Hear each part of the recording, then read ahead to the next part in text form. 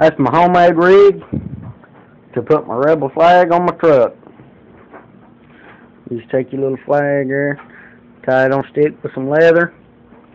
Take that stick, narrow it down here at the bottom, whittle it off. Stick it in an attachment for a tiller handle motor on a boat.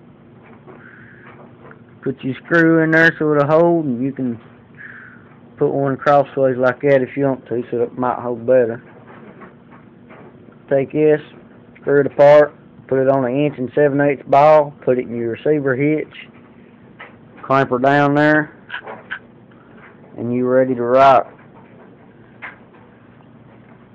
Fly her high, and always remember,